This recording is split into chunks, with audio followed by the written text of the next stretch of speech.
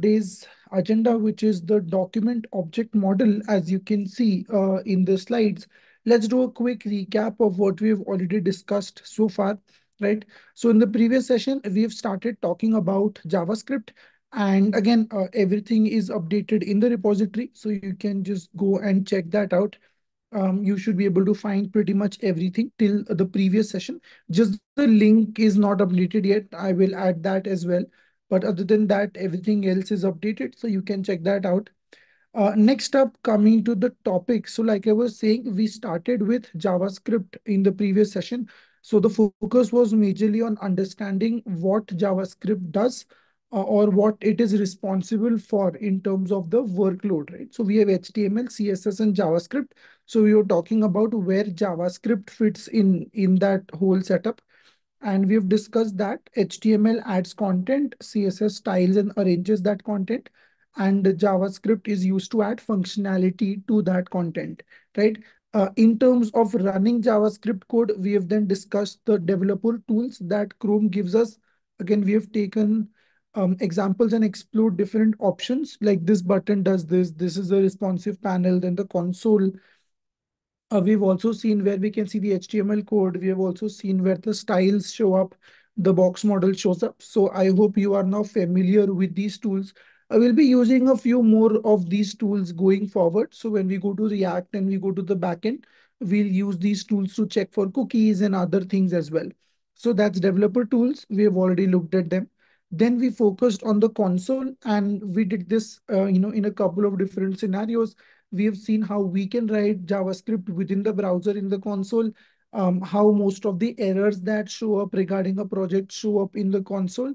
And that's basically what the console is, right? So again, we can leave messages for ourselves, and we use the console a lot while testing.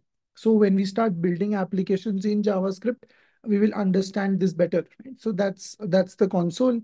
Then we have seen how to write a script in VS Code. So we have seen how to create a JavaScript file. I have shown you the extension that we need. So the extension is called Code Runner. That extension is needed, right? So that we can run JavaScript code. Again, we'll write a bunch of JavaScript today as well. So we will need this pretty much in all sessions going forward. So I hope you have VS Code installed. Just put a yes in the chat if you have VS Code as well as the Code Runner extension installed. So you need these two things in order to run JavaScript code, right? Then we discussed what HTML plus JavaScript looks like. So we have seen how do you embed a JavaScript code, or how do you link to a JavaScript code within HTML, right? So we have seen that to connect with a CSS file, we use the link tag in the head, but to connect to a JavaScript file, we use a script tag as the last line in the body. We have also discussed the reason for this, which is that we need all the content to load up first before we load up the functionality. So that's why we put JavaScript as the last line in the body tag. So we've seen that as well. And that brings us to the different types of data that JavaScript supports. We've discussed this as well quickly. We discussed that these are some of the types of data. We will discuss a couple more things going forward. And we have seen three different types of variables that we can create using var, let, and const. So var is the normal setup. If you don't write anything by default, it is a var variable where we can store some data. Let is a block specific setup. So it is restricted to the block within which we create it. And const helps us create constant values, which is values that do not change, right? So values that are fixed, and we want them to be fixed throughout the program, like tax rates and things like that. So that's what we have seen already. This is everything that we have discussed in the previous session, which was session 11. In this one, session 12, we are focusing on a bunch of other things, primarily focusing on the DOM.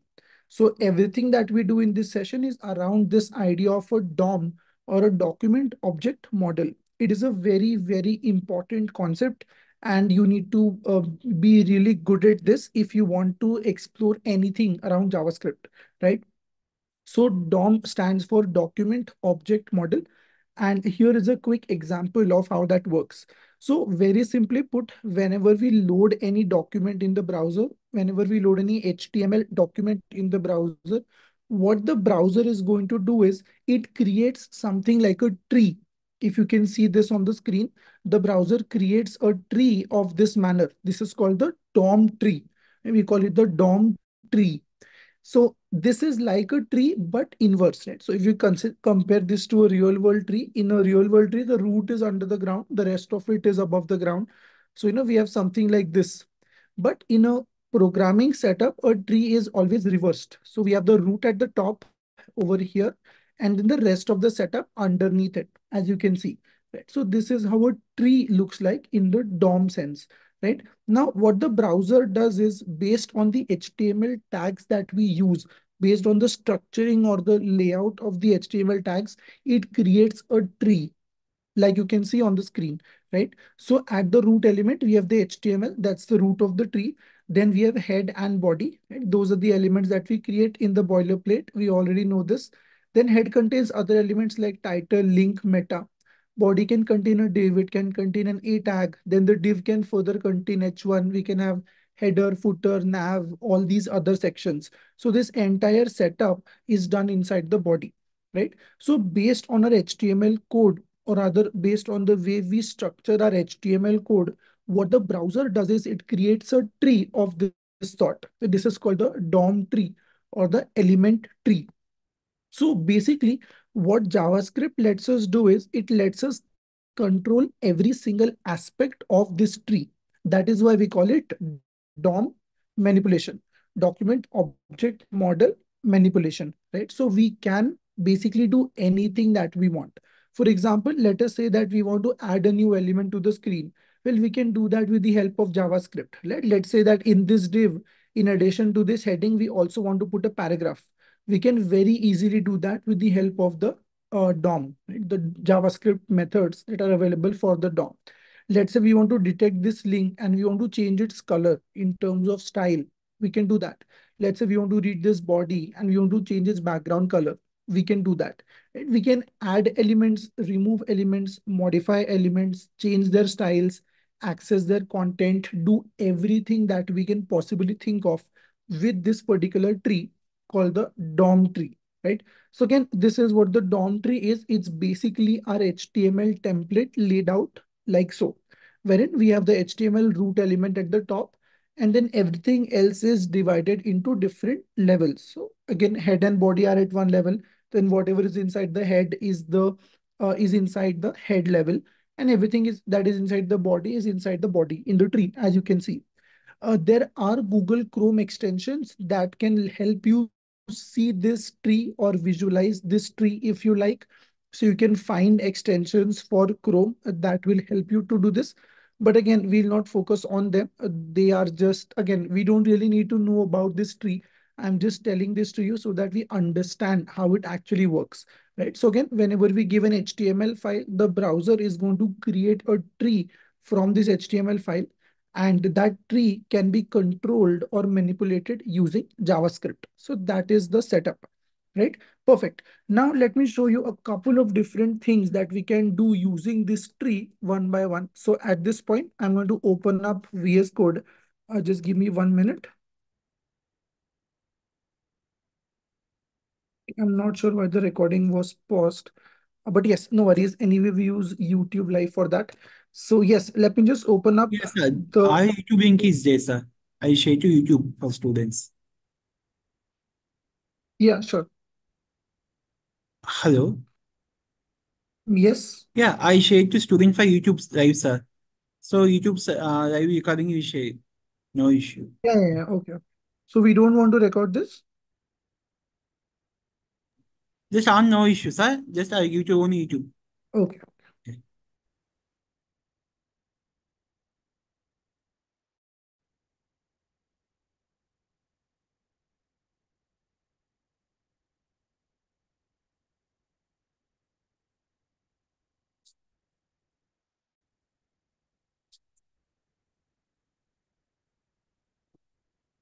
Right. So I'm just opening up VS Code. Just give me 1 second. I'll just share it on the screen and then we should be good to go. Right. Here it is. So I'll just share the screen. You should be able to see it now. Yes. So here is my VS Code. I've just made a new folder, right? So that we can start from scratch. So let's go for a simple HTML file. I'll just use the boilerplate to add it. I'll also add a styles.css. It can be empty for now. And then I'll also create a scripts dot or script.js file. Either way, you can call it whatever you want. Let's link to our CSS. So we already know how to do this. We have done this a lot of times. And then we can connect to our JavaScript like this. So the script tag contains a source attribute. And then over here, we have to type the name of the file. Even though the tag is empty, we still need a closing tag, because technically speaking, we can put JavaScript code over here between the opening and closing script. But usually we connect to an external script, which is what I have done here, right? So this is what we have in terms of the basic setup. We already know this. We have seen this in the previous session as well, right?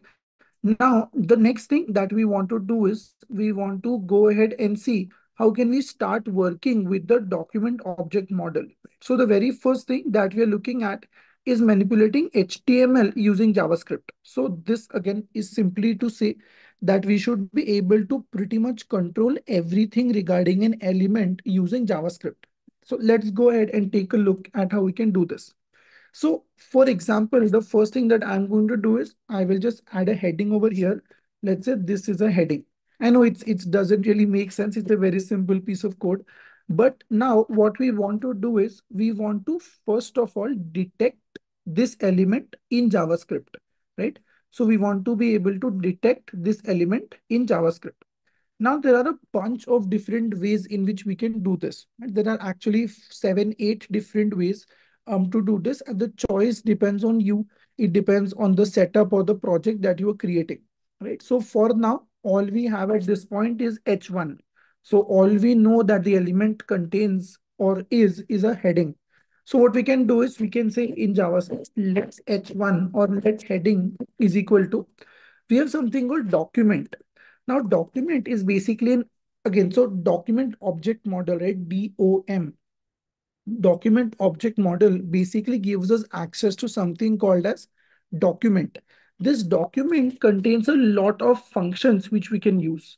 For example, we have something like document dot get element get element by name or tag name, get element by tag name, right? So this particular function, what this will do is this will help us pick an element that we want, right? So you can see what I have done is I have said this will actually be headings because it will select every heading on the page. So again, very simple. What we are doing here is we are basically saying let headings equal to document dot. So from the HTML document, get elements by tag name. So get every element that you can find that has this tag H1. So effectively, what this is going to do is it is going to read everything from the page which is an H1. Right now, we only have one heading. It will read that. Let me add another heading, and I will just say this is another heading. Now we have two H1s on the page, right? So this line of code is going to detect both headings or read both headings from the page. How can we check this? We can simply print it out. We can say console.log headings. Let's check. So again, for this, we need to open this in the browser. So let's open it with live server. This should open up Chrome for us, as you can see.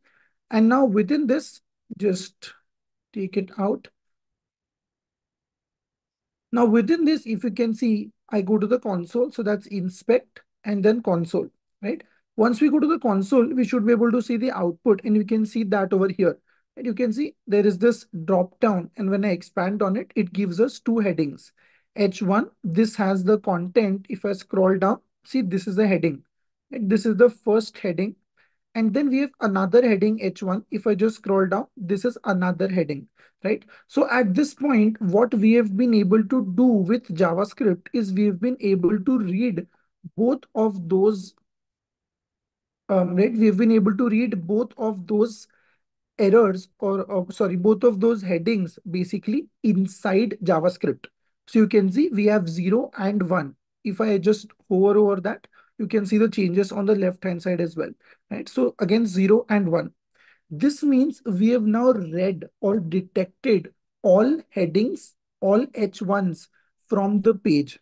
So that is how we can do this. If I just go back to the code again, what we're doing is we are saying let headings is equal to document dot get elements. It is not element, it is elements.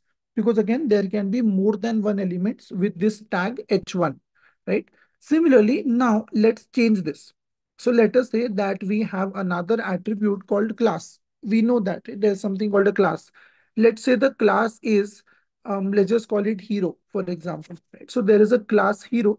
Let us create one more h1, and this will also get a class of hero. Let us say this is hero heading, for example, right? So now we have three h1s in total, out of which two headings have a class, right? We have three total headings, out of which two headings have a class. So assume that we are running the same piece of code. Can you tell me in the chat what output is expected? If we run the exact same piece of code in the chat, what will we get in the output without making any changes right now? This is our HTML. Let me put them side by side.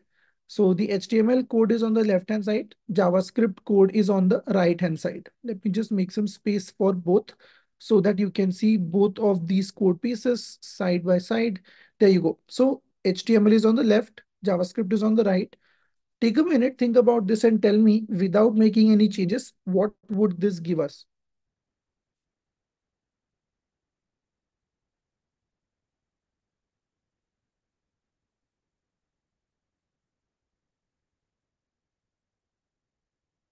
Right. So I see some confusion in the chat, right? And that makes sense, right? It is okay to be confused at this point. But again, if you just look at the content here, we have H1, H1, and H1. So we have three headings. And what we are saying in JavaScript has got nothing to do with the class. So effectively, it is going to still select every H1 on the page, which means it will pick all three headings, right? It is going to select all three headings. So if we go back to our browser and if I just refresh now, you will see this time we get three headings in our collection.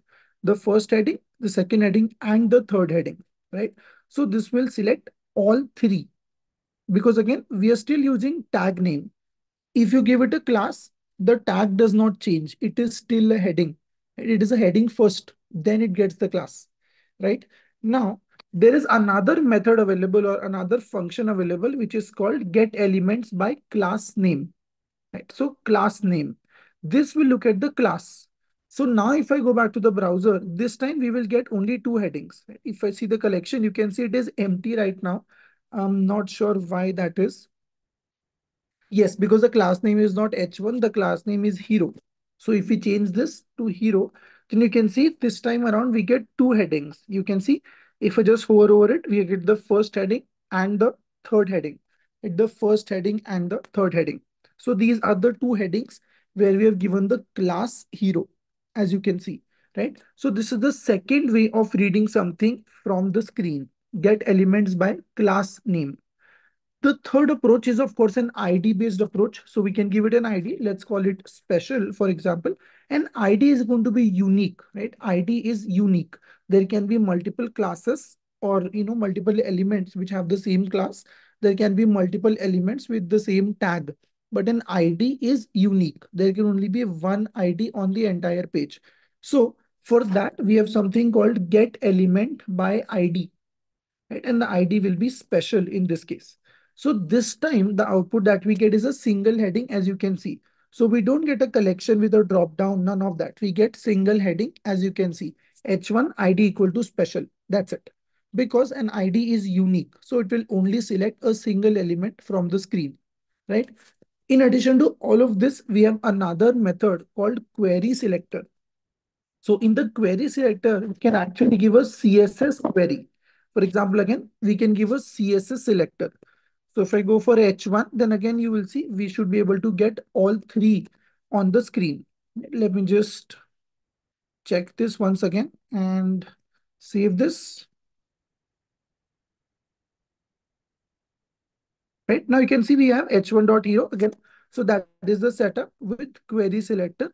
Query selector is just like tag name, but this will take CSS queries, right? So just like we have, CSS tag h1 or dot hero or hash special.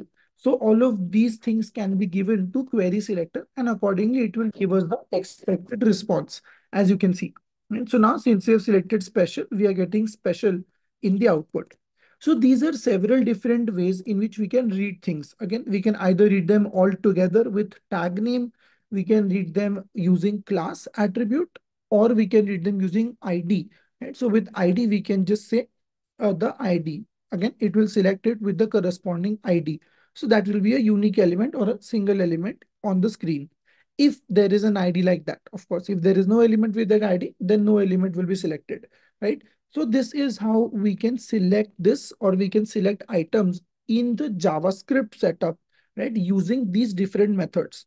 Now, which method to apply depends on what you want. If you want to select a single item, we can use the ID approach.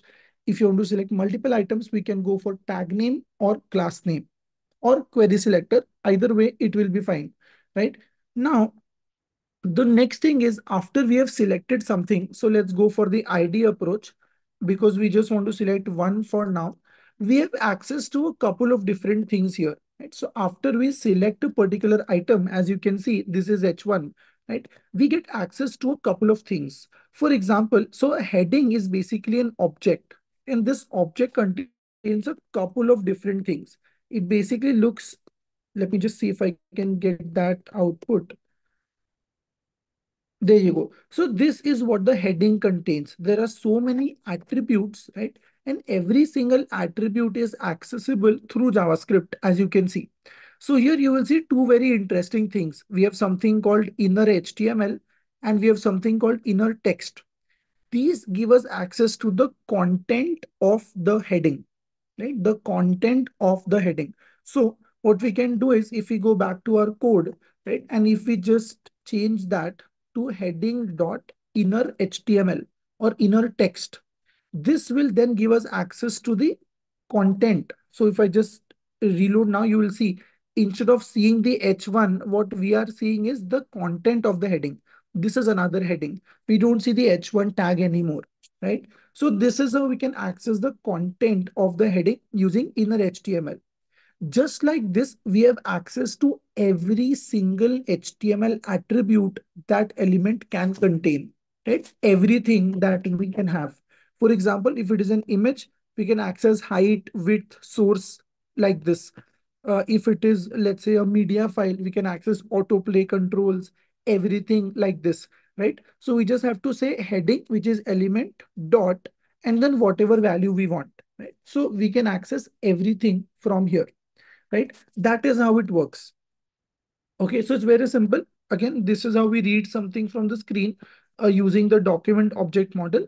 And then this is how we can access all these values. Now, naturally, if we can access those values, we can also modify them. So what I'm going to do is try to do just that. We'll say heading dot inner HTML or inner text equal to new content, right? So what we are doing is we are trying to modify the HTML content. If you notice here in HTML, this heading contains this text. This is another heading. But now using JavaScript, what we have done is we have modified that to new content. If you check the output now, you will see we don't get the HTML content. Instead, we just get the JavaScript modified code, which is new content. Why? Because as soon as the HTML document loads up, the script is called, and then the script is going to change the content. Right? So this is how we can work with manipulating HTML using JavaScript. So again, every single attribute that we have for any HTML element can be manipulated, can be affected in this way, right? I hope this is making sense. Let me know in the chat if this makes some sense. And then I'll give you one more example before we move to the next part. Excuse me, sir. Yes. Yeah. Anuradha ma'am is joined. You are taking something to student.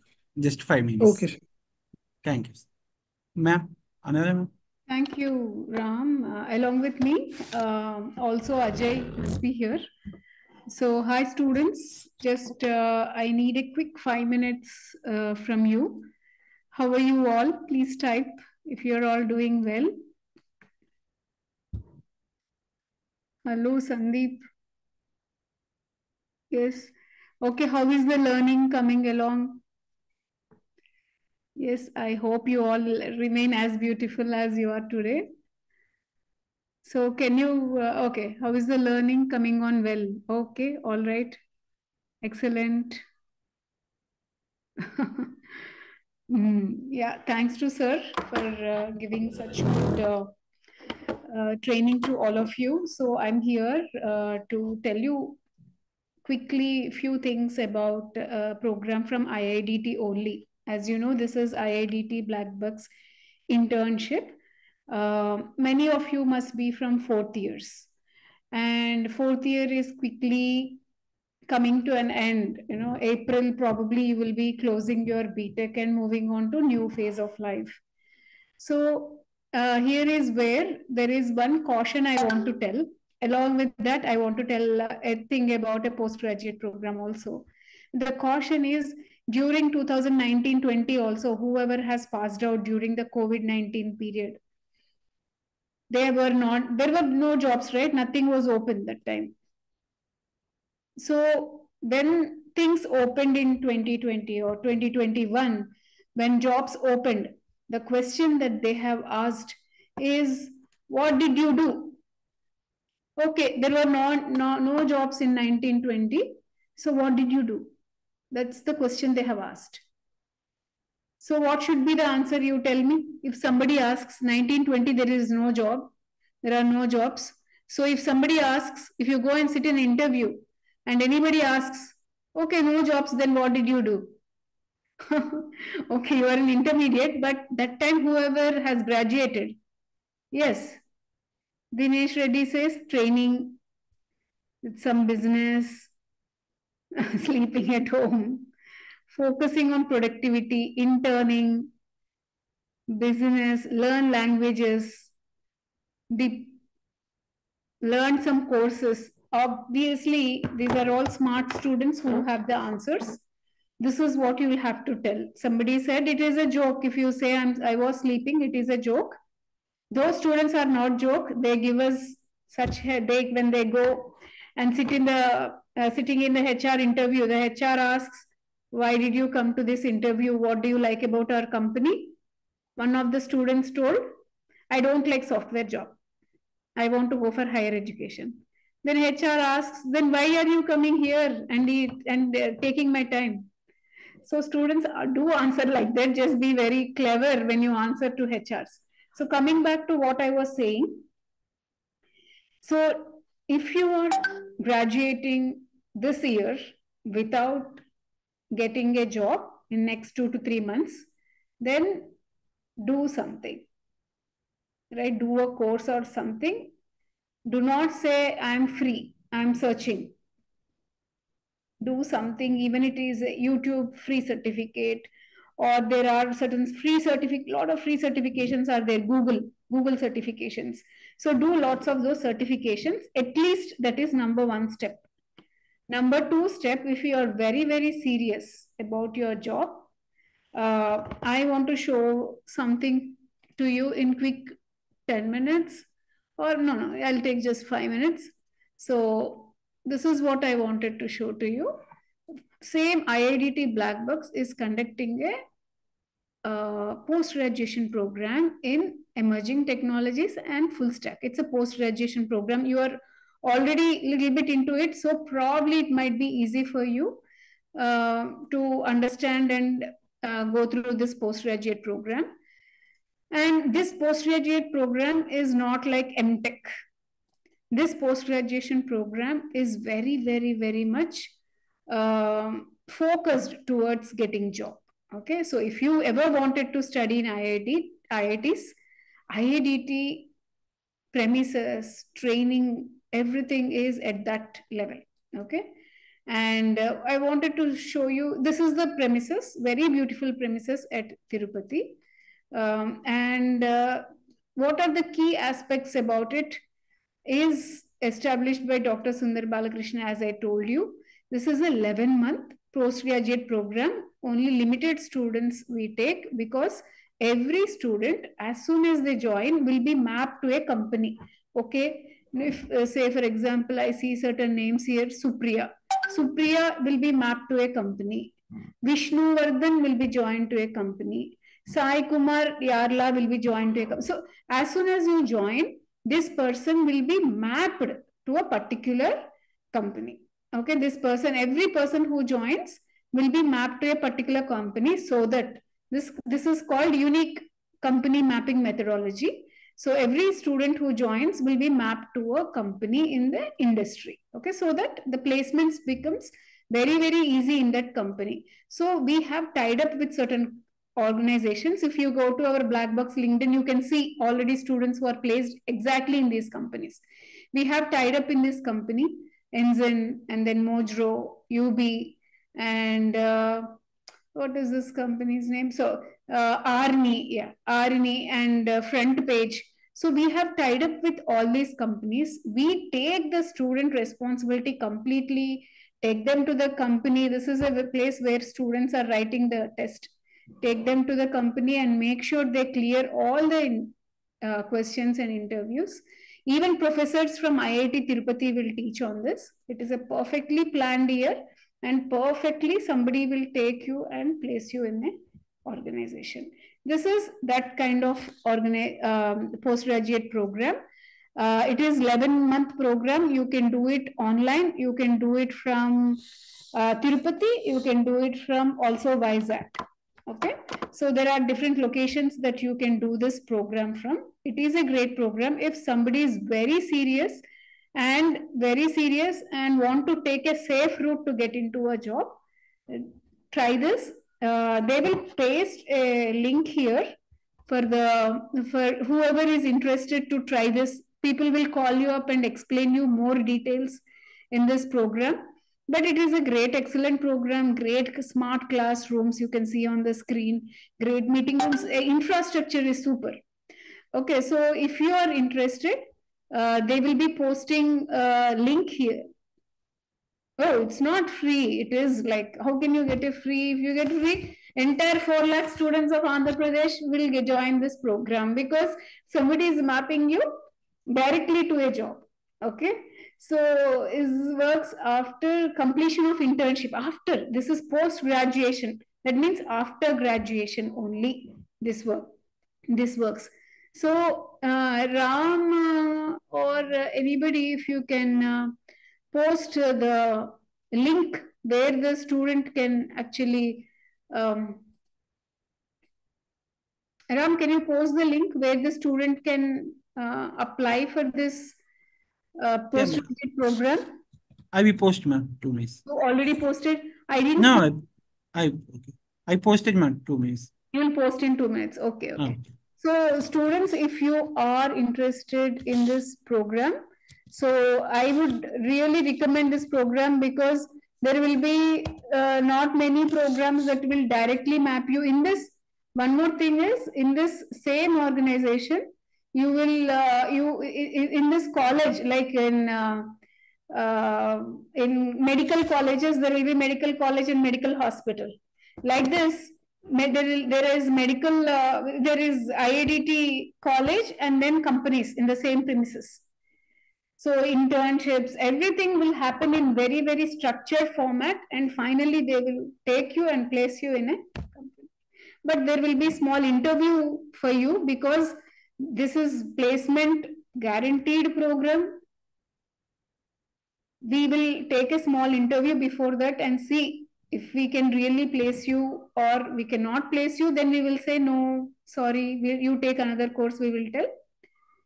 But if you are really interested and decent enough, then you can opt for this program. It is very safe to opt for this program for your careers. Okay. That's about it. Is Ajay here? Yes, ma'am. Ajay, can you also talk to students for a minute? Yeah. See, basically, if I talk about this program, it's all about, basically, if you talk about, if you go to grow after the graduation from the any college, or for example, you talk about Andhra Pradesh, we take as an example as Andhra Pradesh, it's almost all 1 lakh plus students are getting graduated every year. But how many are getting the placed? That is most important part, where everyone is studying to get the placement. Yes. So this program which we are coming up with the government of Andhra Pradesh and Blackbucks, which is IICT approved. Blackbug organization is IICT approved, and where we a unique mapping to the students to the program with the corporate companies, where we train on the company curriculum. For example, for example, if you talk about some Wipro, okay. So if some one student has got a mapping to the Wipro, okay. So the student will going to train on the what Wipro do, what kind of programs Wipro runs, okay, what kind of coding Wipro do. So everything will be depends upon the program, which company is mapping to you. So that is very easy to get into that company after the program, okay. So your package, if you talk about with the salaries and the packages, this program after this program, which we are minimum guaranteeing about 6 lakhs plus to 21 lakhs. There are one student who got 21 lakhs in previous year. There are some students who got 15 lakhs in before year. So every year the average salary is getting increased. So every student who want to know more about this program, please fill this form, which is displaying on the screen. Please fill this form. Then my team will contact you and explain more about this program, how it runs, how it goes, how many hours of training, who is the faculty, who is the mentors, which kind of companies we have. Everything we're going to discuss on, which is offline and online. Both is available. Ria. Question was from Navya, is this offline? Both offline in the campus is available or Yeah. online is available. The price and everything we can discuss over the call when you fill the form. Yes. Okay, all right. That was a short disturbance to your learning. So please continue to learn. And one more thing I'll have to tell is please do not change your phone numbers. Why are you changing your phone numbers? Whatever you have learned till now will go off. So don't change your phone numbers. Give your college number properly. So why do you make so many mistakes just for registration? So backend people are really working so hard. Whenever you want to change your college name, whenever you want to change your phone number, whenever you want to change, I don't want to this stream, I want to go that stream. So much of hard work. So give proper, don't change it. Your entire your history of learning will be lost because it is tied with your phone number. Okay, so please remember about, be careful about those particular, it is like you are learning, for your learning, for everything, your phone number is very important. Lot of information is stored on the phone number. Okay, with regard, ma'am, this program is only after graduation. No, I mean like the admissions are happening now. The classes will start in April, one batch, May, one batch. Okay, so admissions you should complete now because it's a small batch. You fill it, people will call up and explain to you about what are the okay, this link is useful to us. Yes, pursuing graduation. So all of you are pursuing graduation. I know you are in 4th year, but you will pass, right, next month. This is March already. Next tomorrow it is March, April, done, your exams done. So you will have to apply now to be able to join in April or May. Or November.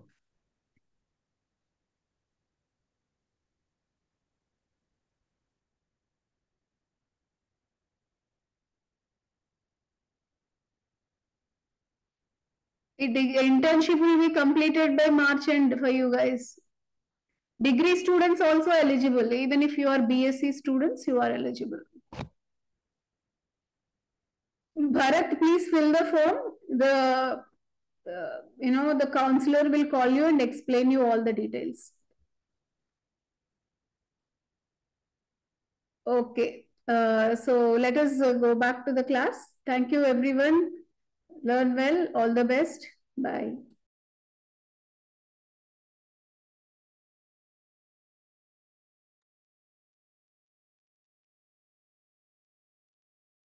Right. Right, yes. Hi guys. Also, we are back. And yes, like we were discussing, let us go back to that discussion. So far we have talked about two things, right? One is how to select an element from the screen using JavaScript. So we have discussed several different methods of doing that.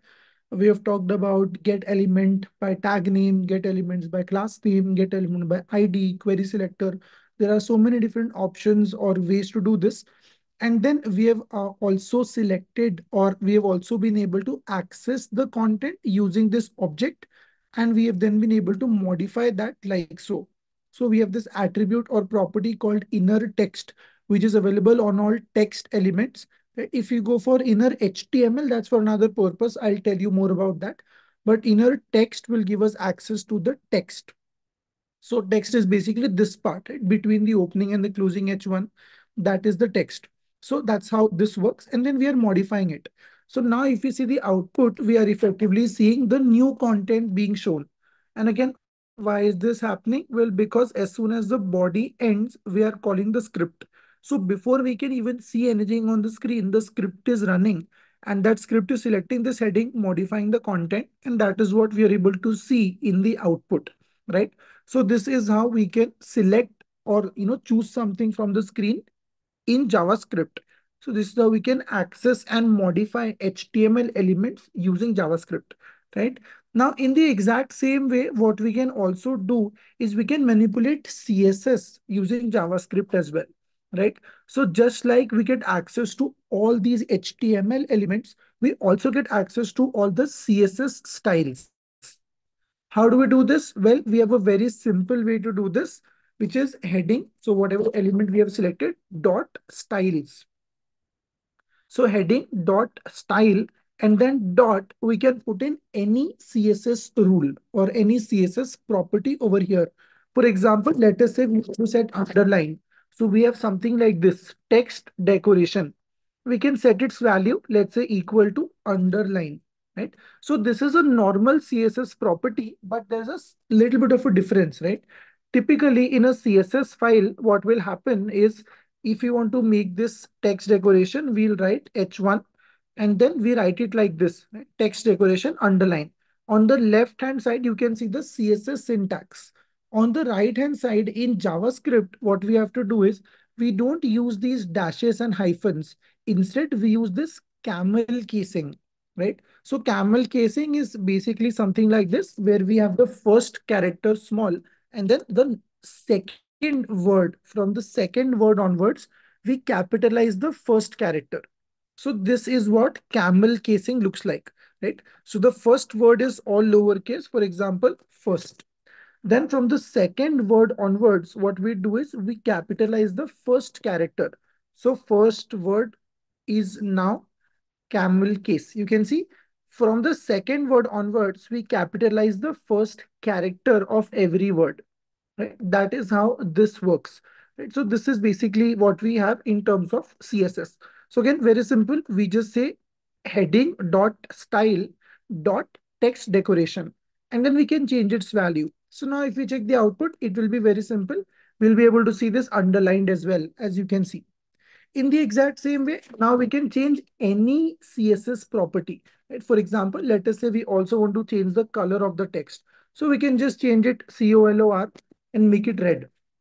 And this will become red in color, right? So remember, we are not doing this through through CSS. We are doing all of this through JavaScript.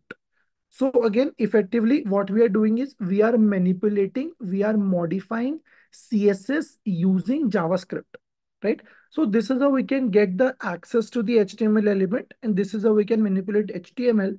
And then this is how we can manipulate CSS with JavaScript. So again, for HTML, we have inner text or inner HTML. And then for CSS, we have dot style. So dot style dot property in camel case. This is how it works, right? So let me just comment it out here. CSS manipulation. So manipulation basically means modification, right? And this is HTML. So this is HTML manipulation, which means modifying HTML on the screen and then modifying CSS on the screen. So these are two different things that we can do with JavaScript. we can modify HTML, we can modify CSS, right? In case you're not able to see the output on the screen, so I think this is from YouTube, Raju, you should put console.log, right? Once you put console.log, only then it will show in the console first. Second reason could be you are not writing the correct ID. So this ID special should be there in some HTML element. So you can see in my case, in this H1, I have an ID called special. So only then it will show up. Otherwise, it will be empty. But the console output will only come if you put console.log. Otherwise, nothing will show up in the console, right? So this is basically the setup. Again, we don't need this. You can skip using let also, var also. It will still work fine. I typically prefer let over var because we typically don't write global variables. We want local setup in most cases. So let is preferable. Always try to use let over var. But yes, you can also use var. That should also work fine. But again, the preference ideally is let. If you have to choose between the two, we would prefer using let so that we don't create global values using var all the time. We might make one or two global variables, but not everything needs to be global, right? Perfect. There is one more question. Let me take that. While working with script, HTML doesn't work. It works, Abhimanyu, it works. Why not? If HTML does not work, then how can we detect the element? How can we modify the value? HTML, CSS, JavaScript, everything is working at the same time, right? So that's how we can see the result in the browser as well. This is HTML, and then these modifications to CSS, and of course the content are coming from JavaScript, right? So we are running everything at the same time. Right? Perfect. So this is how we can modify CSS using JavaScript. We have seen both examples, one of HTML and one for CSS. Now, the next major thing before we actually jump to making a mini project for today is event handling, right? So event handling basically means what can we do, or how can we detect what the user is performing on the screen? Let's say the user is hovering over an element or they are clicking on a button. So how can we detect that? Well, there are two different ways to do this. One is with the help of HTML attributes and then directly through JavaScript. So let me show them to you one by one. First, let us start with HTML attributes. So let us say that we are creating a simple application where what we want is whenever the user hovers over a heading like so, we want the background color to change, right? So whenever the user hovers over a heading, we want the background color to change. Right now, it cannot be done. You can see the background is not changing. We want to change that. And we don't want to do it through CSS. In CSS, there is a setup. If you know, right, we have something called hover. So if I just set it to H1 hover, and then I give a background color, let's say I give a background color pink, right? So now you will see whenever we hover over H1, it turns pink. This is a CSS way of doing it, right? But now imagine that we want to do the same setting with JavaScript. So for this, we have a couple of different options, right? There are two major options. Let me show them to you one by one. First up, whichever heading we want to change, we can apply some attributes to it. So the first attribute is on click. On click would mean what happens when the user clicks on something. This is typically a button or a link. In terms of content, we don't click on it. To detect hover, we have a property called on mouse over. So there is something called on mouse over. So this is the event that we are targeting, on mouse over. Now, what do we want to happen? Well, we can directly either write the code here or we can create a function in JavaScript. So let's say change BG. This could be a function that we then write in JavaScript. So we can say function change BG. So this is the syntax of the function. We use the term function and then the name of the function and we put that name over here. So what that means is whenever the user takes their mouse over this heading, this particular function will be called, right? Now, what will this do? Well, we already know how to do this. We can say heading dot style dot background color. So that's background color. And let's change it to pink or let me put it yellow. Let's change it to yellow. Now, this will not work as expected because the heading that we have selected is a different one. Let me show you, right? So when I see my mouse is now at the bottom of the screen, as soon as I take it to the third heading, you will see the second heading's background lights up. Why is that? Well, that is because we are not selecting the correct heading, right? We are selecting the second heading, but the event is applied to the third heading. So what we can do is we can say get elements by tag name, and then we can put H1. Now we want to apply this to the second heading, right? So what we can do is we can comment this out.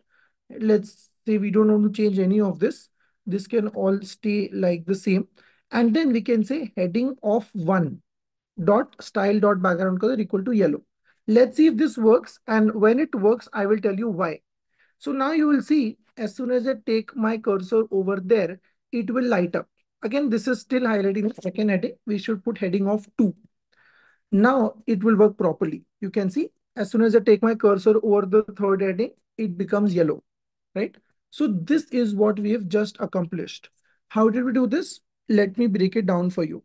The first thing that we're doing is we are detecting all headings from the screen by tag name. So remember, whenever we use tag name, we are selecting multiple elements.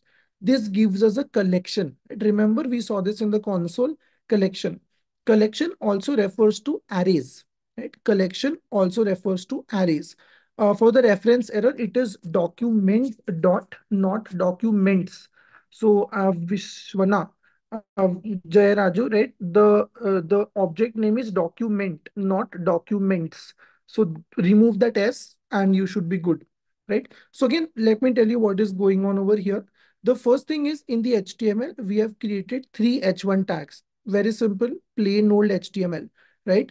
Then what we have done is for the third heading, we have attached a new attribute which we have learned just now. This attribute says on mouse over. So this is basically an event.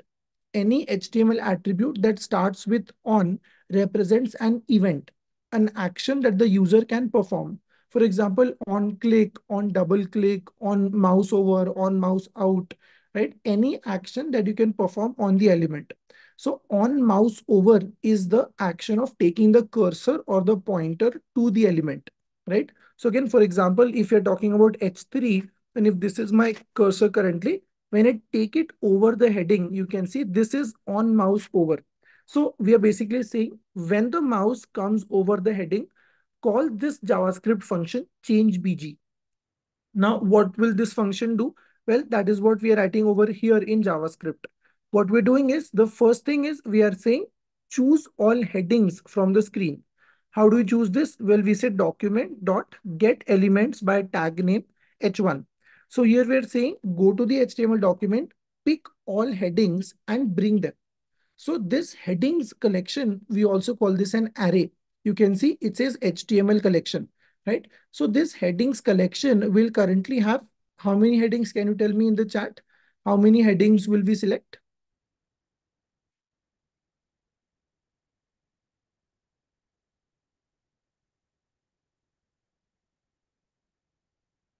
3, right? Perfect. Because we have 3 H1 headings and we are saying get elements by tag name. So get all H1s.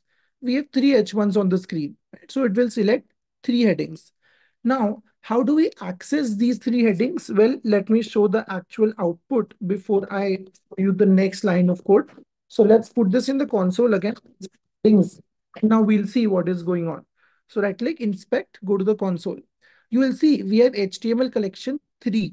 This means a total of 3 headings have been selected, which is perfect. Now, if I just click on this expand button, you will see the first heading has a number 0. The second heading has a number 1 and the third heading has a number 2.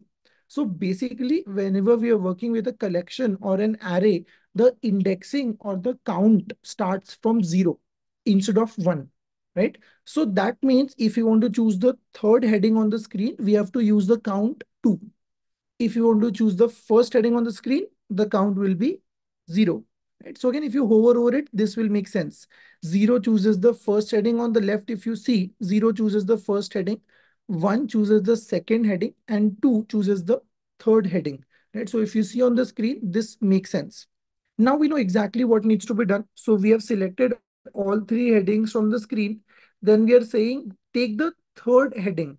Take the third heading. How can we access this? With the help of the value 2. We put that in square brackets. So we say headings of 2. This is how we pronounce it. Headings of 2, which means choose the third heading in the headings collection. So because it is size -1, we start from 0. So for third heading, we have to put 2. Size -1, 3 minus 1, 2. So headings of 2 will choose this particular heading. That is where the function is called. So this is the correct choice, right? Now we say dot style dot background color equal to yellow. So effectively what this will do is whenever we take the mouse over this heading on the screen, it is going to call this function. This function is going to select that heading and it will change the background color to yellow, right? So again, if I just give you the same demo, if I just zoom and hover over it, you can see it will change the background color to yellow. This is how we can do this, right? Now, let us say that we want to change it one step further. When we remove the mouse from that element, or, let's say we take it out of the element, the background should go back to being transparent. How can we do this? Well, very simple. We can add one more attribute and that will be on mouse out, right? So that's called on mouse out. And let's call it reset BG. Now we'll write one more function which will be reset. So we, instead of change BG, we'll say reset BG. We select the same third heading. Instead of yellow, we'll put transparent. So this will reset the background once the mouse leaves. Let's test it. So I'll take the cursor over the heading and then remove it. You can see now it goes back to being transparent, right? So this functionality we have now achieved using JavaScript. We are not using any CSS code. Whatever we are writing is JavaScript code, and we have achieved this functionality as you can see, right? So this is how we can basically set this up. And now this is naturally we have done this for one heading. If you want to do it for all headings, you can create multiple functions and do that. So you will have to attach the correct event handler. For example, let's say we want to do the same thing for H1. Let's say we call it change BG1, for instance. Now, of course, there are better ways to do this. Of course, there are much better ways to do this. But if I just give you a quick example, so we can say change BG1. Now, can you tell me what number should I put in over here instead of this 2 in order to be able to select the first heading on the page? So instead of headings of 2, which value do we put there so that we can select the first heading on the page? Let's try to change it to pink.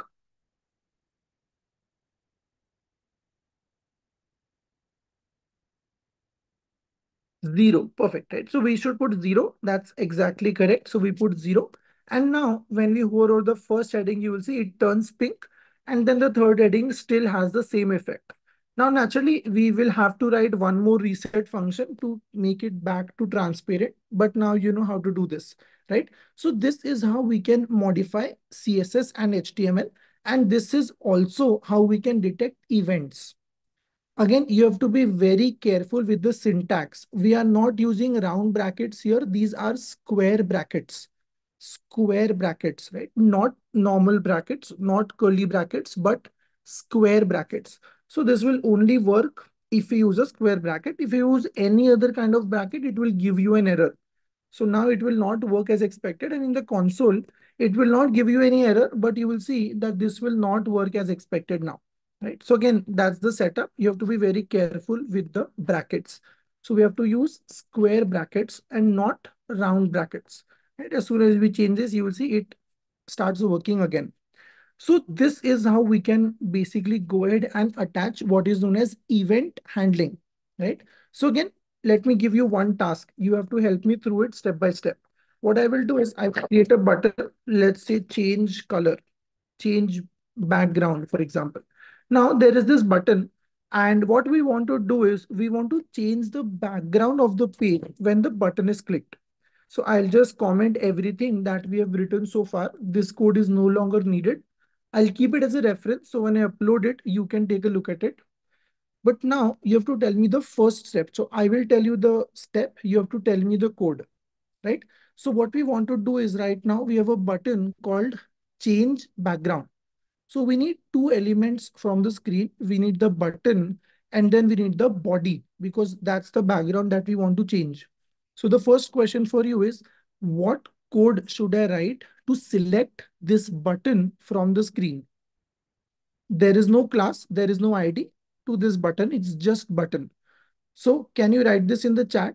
What code should I write to choose or select this button from the screen?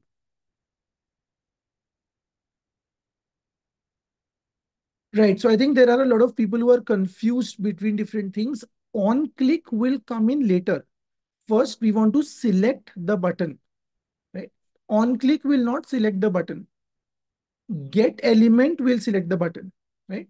So I think again, a lot of you are just looking at what somebody else is typing and just copy pasting it.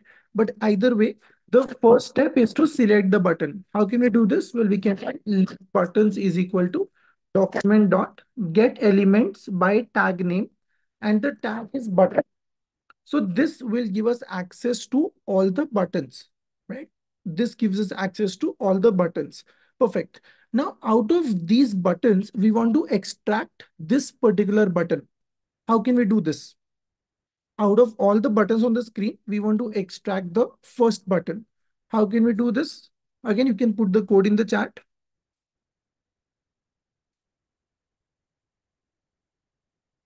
Which code will help us choose or pick this button from the screen?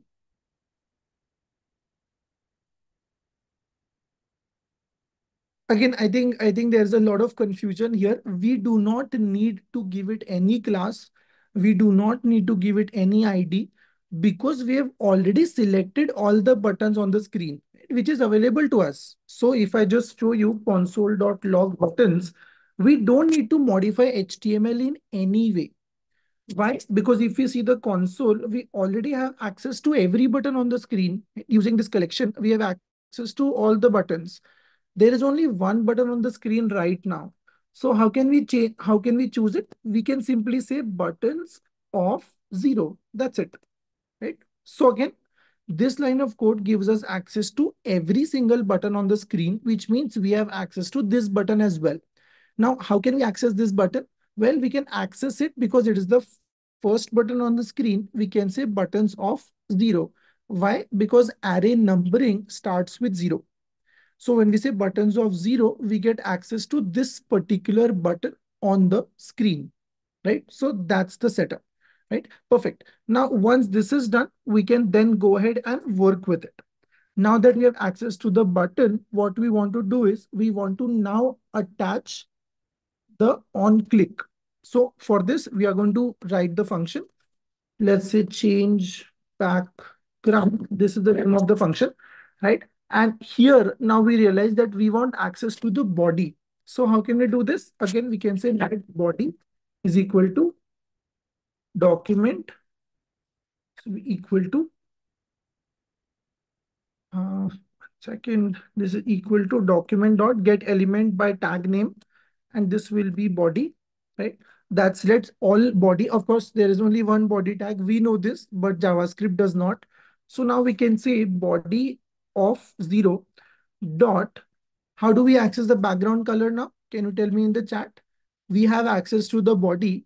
Now what we want to do is we want to modify the background. How can we do this?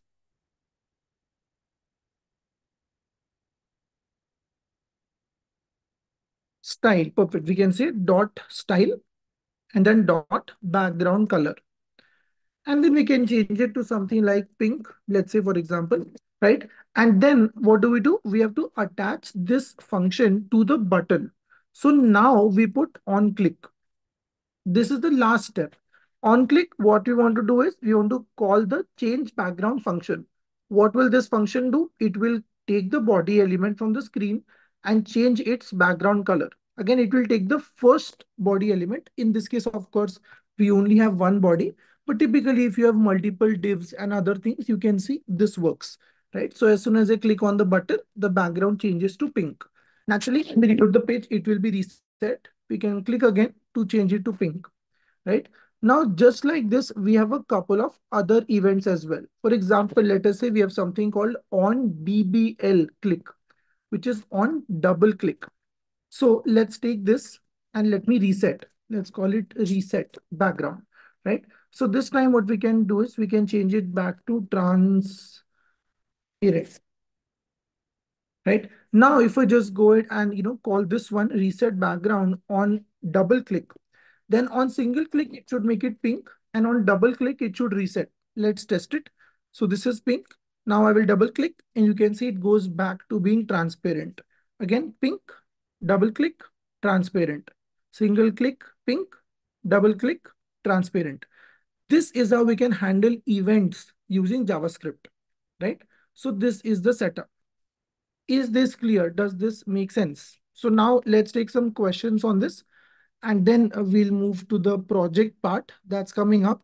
But yes, let me know if this is clear. And if you have any questions, you can now put this in the chat. I'm also looking at YouTube chat. I'm also looking at the Zoom chat. You can use white also, no problem, Arvind. Jewelry, white will also work fine. But the default color is transparent. So that's why I'm using transparent. It means no color. White will also work fine in this case.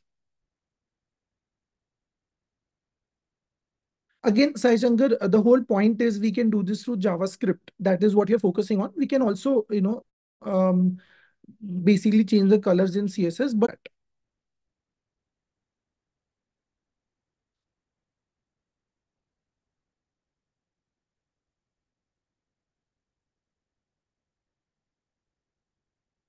to apply multiple styles, you can just write the code one by one in the next line, right? So for example, if you want to, in addition to the background color, if you want to change something else, you can also just write that in the second line. And then, as many styles as you want, you can just write them one after the other, and that should work fine. Okay, let's see if there are any more questions. Again, you cannot do this in the mobile phone. So I've been saying this from the first session onwards. You need a system for this. So please get access to a system. You cannot do this on a phone. Yes, Pavan, that is the whole point. So we can use HTML. We can basically perform all HTML and CSS tasks using JavaScript as well, right? So by default, we don't want to do this because it's a lot more code. See, if you see the code now, it's a lot of code. Right? This can be done much easily in CSS. In terms of just like on hover and other such effects, we can very easily do that in CSS. But in real world situations, we want pop-up boxes, we want sliders, we want all those things which require functionality through JavaScript.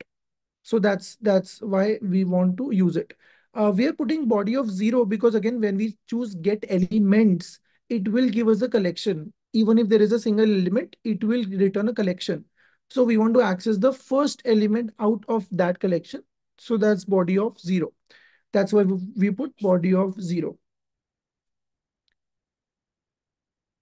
No, this is ASIA. CSS and JavaScript are not same at all. We have already discussed this so many times. HTML is for adding content, CSS is for styling and arranging the content, and JavaScript is for adding functionality. So they are three completely different languages. We can control HTML, CSS or modify that through JavaScript, but that does not mean CSS and JavaScript are the same. They are not. They are two completely different languages.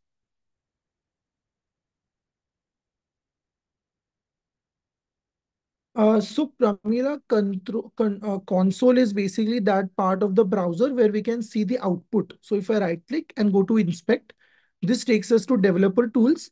There is a tab here in the developer tools called console. This gives us access to all the JavaScript code. So you can see this one, console. This is basically what we should open up. And that is what we are saying. So when we put console.log, it basically gives us the output over here in the console. That's what it is. Right? That's why we say console. That's the name of the section in the browser. So if we just write something like this, let me just say over here, let's put console.log of buttons. So the output that we see, you can see over here, it shows up in the console section of the developer tools. That is why the name is console. Very simple. Right? That's why it's called console, because it is literally called console in the browser. Uh, no, Venki, you cannot use. So this is from YouTube Live. Venki, you cannot use just body instead of body of zero. This will not work as expected because body is a collection. You cannot give style to the entire collection. You can only give it to one element at a time. So you have to put body of zero. Otherwise, this will not work as expected. No, it is not possible, Rudrama. You cannot write two bodies for an HTML element, but JavaScript does not know that. And it could be that we are working with a div or a section, which we can have multiple times. Right? We can write as many divs or as many different sections as we want. So let's say instead of body, we want to change the background color of a div or of a section. So we'll have to say section of zero, div of zero, stuff like that. So that is how this works. Perfect. Let me take one more question and then we'll move to the next part.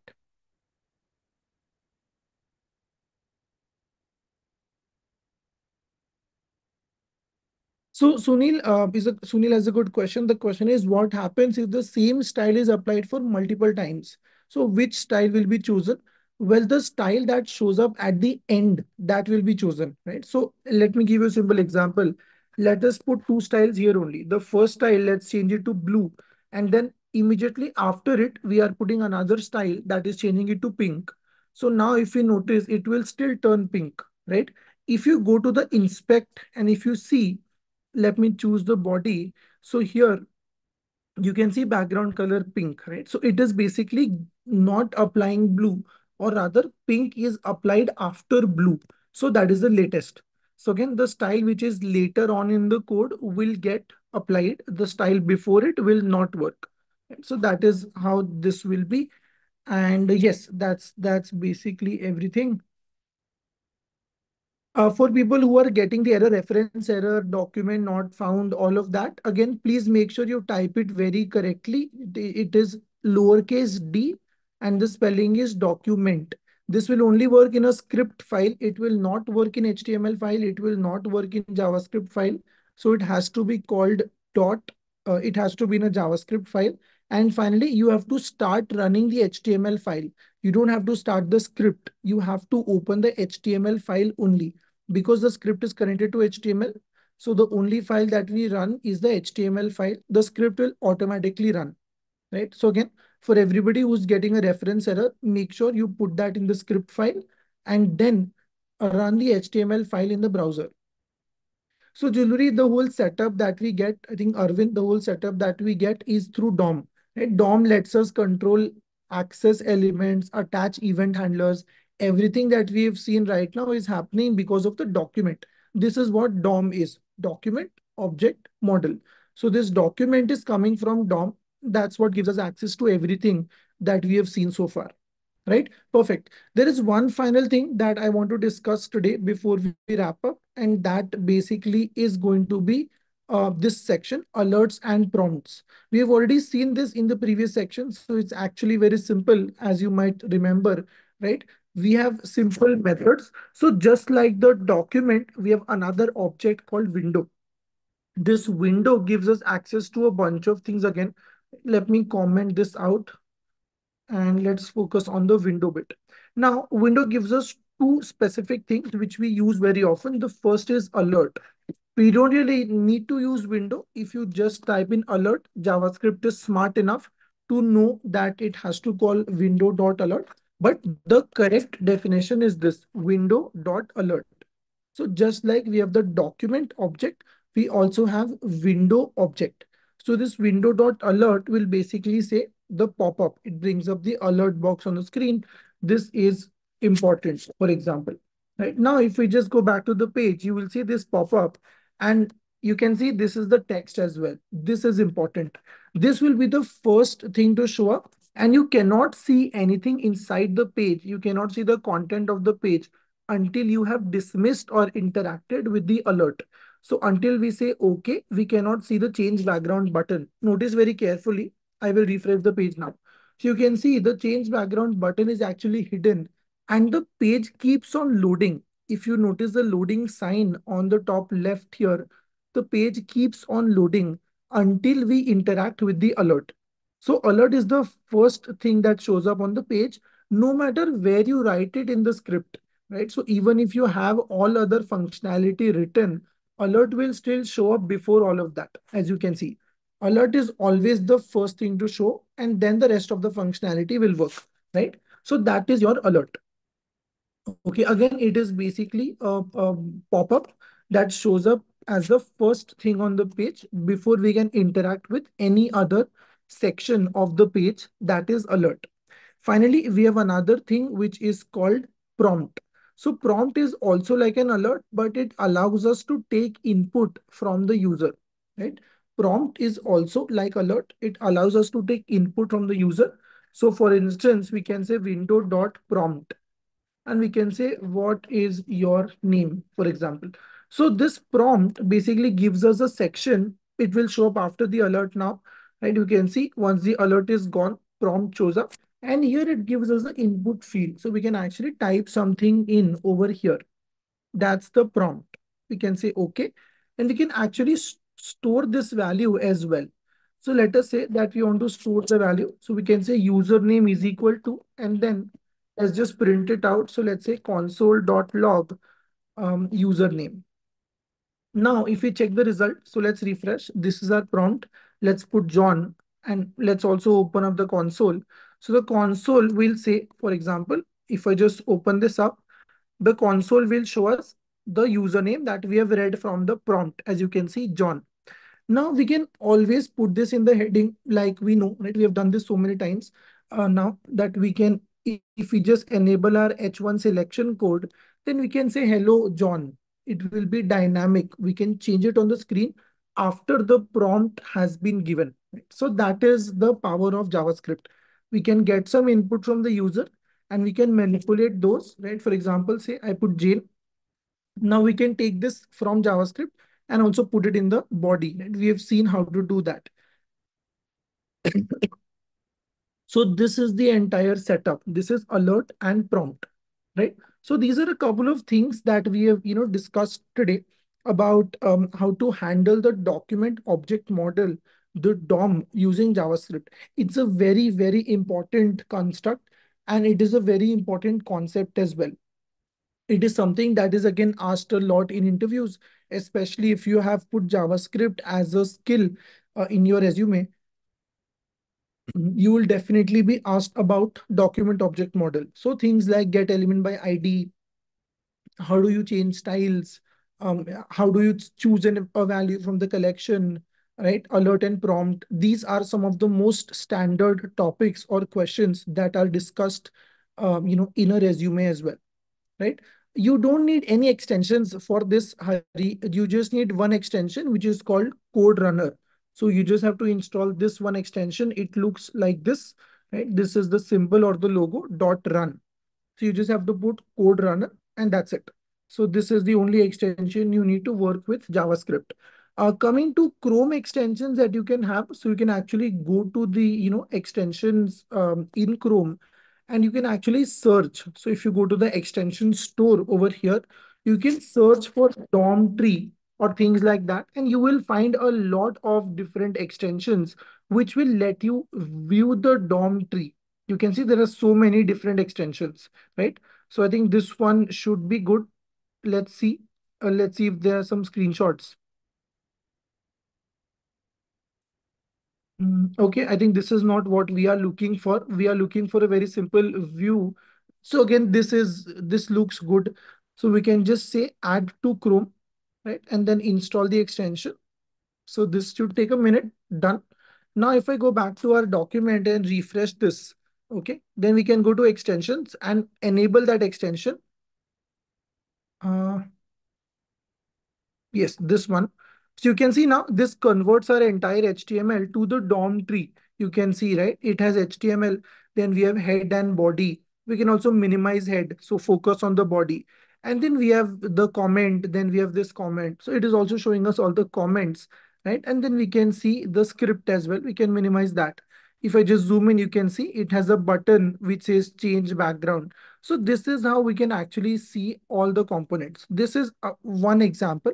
You can also just download a couple of them. I don't need this, so I will remove it from Chrome. But again, you can go to the Chrome store. So to access this, you can first click on this extensions button. That's over here, right? And then go to manage extensions. This gives you access to the Chrome Web Store. So go to the Chrome Web Store. Here, just search for DOM, right? DOM tree, and you will see a bunch of different extensions. This is also, I think, one of the good ones. Tree map. You can see it's 5 out of 5. Right? Again, you can just add to Chrome and add extension. That's it. Now we should be able to see this. So go back, refresh, and then just choose that extension from the list. It shows up right over here. So we can just, open that up and we should be good to go. So this is how the whole setup is, right? You can install different extensions. I think this is for a mobile phone. You can install one for a laptop or meant for web.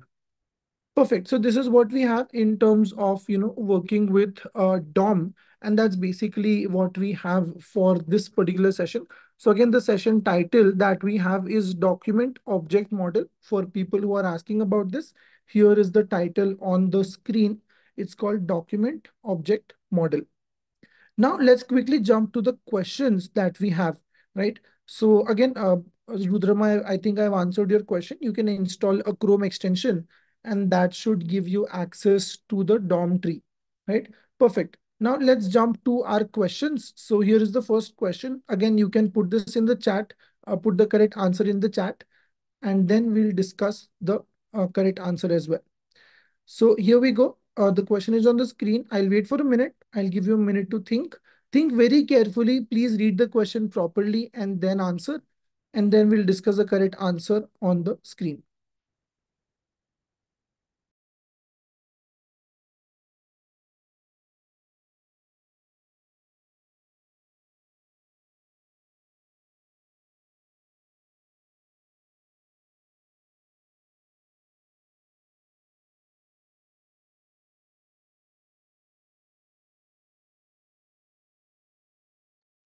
Okay, so the correct answer here is option number 3. That's get element by ID, right? So again, this is the one that we use, option 3.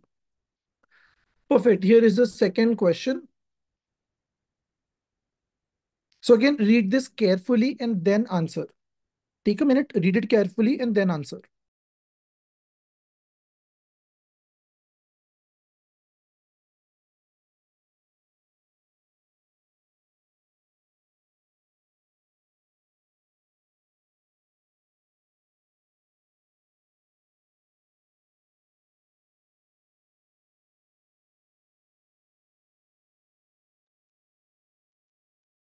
All right. Yes. So the correct answer here is option 1. That's inner HTML. We've also seen inner text. That is also a way to get this done, right? So inner HTML or inner text, both of these are correct responses. And that brings us to the end of this particular topic. Now, in the next session, we are going to continue that discussion and we're going to try to build something like this, right? So what you see on the screen is a to-do list application. And this is what we'll be aiming to build in the next session, right? So that's what we are working with. And then you will be given an assignment based on something like this. So that's going to be your next assignment given to you on Friday. I am hoping that you have completed the first assignment. I've been telling you the deadline is Friday. Today is Wednesday. So by Friday, you have to submit that one. Again, we've discussed that the grading will be done later. You have to submit or upload your HTML and CSS files. I hope you have done that. Let me know in the chat if you have completed the first assignment. The next assignment will be given to you very soon, probably Friday or Monday. We'll be sharing that with you, right? So I hope you have already submitted your first assignment so that you're ready for the second one. The second assignment will be based on HTML, CSS, and JavaScript, specifically the document object model. And this is what we are going to get. Rahul, again, like I said, don't worry about the 0 marks. It is going to be manually checked later. So for now, you just have to upload the files and submit. Right? That's the setup. Again, the assignment links and everything is available on GitHub. You have access to the GitHub repository. If you don't have access, then here is the link on the screen. Please take a screenshot, go to this link, and you will find everything over there. Right? Perfect. So try to finish off the first assignment by Friday. We'll also I'll also give you an update on the project part on Friday, right? So yes, that's what we'll discuss in the next one. We'll start by building the to-do list application and then discuss a couple more concepts along the way. So yes, that's what's coming up. And yeah, I'll see you guys on Friday. Have a great day. Bye-bye.